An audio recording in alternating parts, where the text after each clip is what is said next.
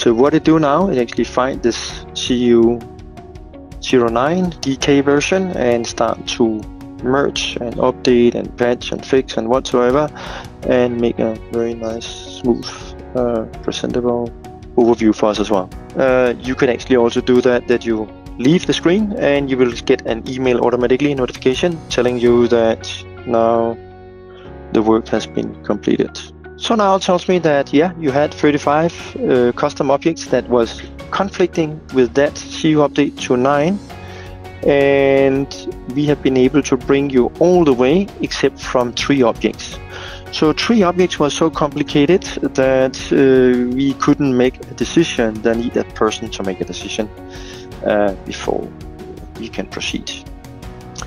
So it tells you all this, and you say you have a 98.5 roughly completion of the merge.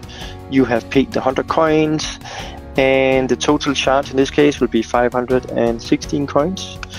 And you can see here now the 3 objects. You can use that for proposal for your clients. Say if you want to upgrade you, this will be the cost, and you can roughly estimate how much you want to charge for the manual 3 objects you have to merge as well.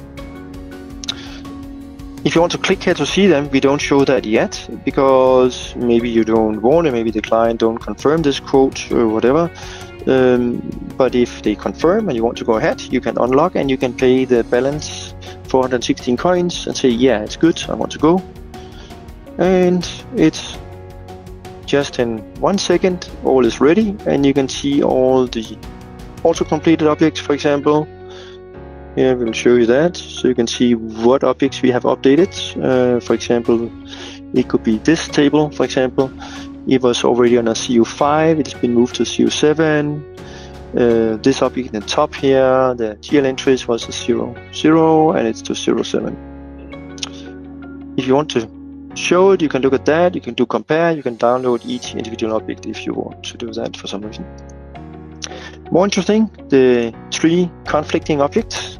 You want to have a look at that. So it's very, very nice. It's listed to them here, and but a big surprise, it's a table 36 and code unit 80 and 90. Yeah, and I can also see here I'm coming from a 6 to a 9, 6 to 9, and 6 to 8.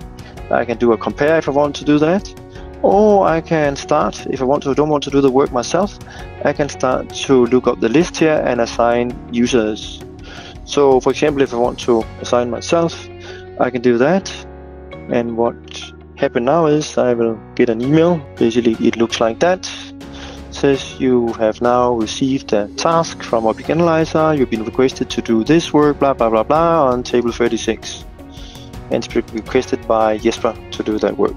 If there was a deadline, it will also be stated. So the person who needs to do the work, what will he have to do? Well, he will have to find CU6, CU6, CU6 of those objects, and then the target one, and you need to do the merge job in some tool.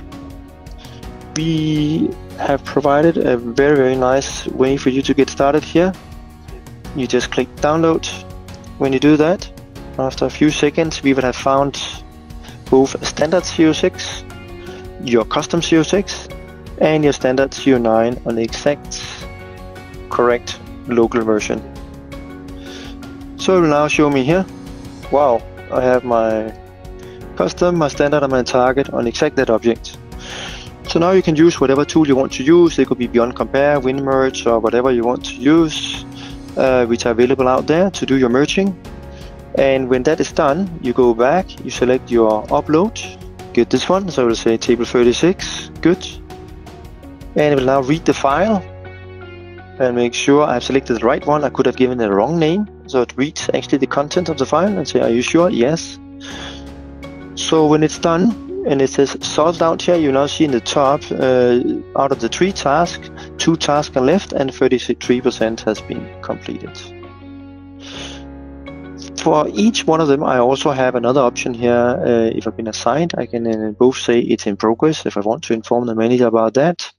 I can also say I want to use target if whatever customization I had basically need to be skipped or voided, or what Microsoft did was better, I can do that.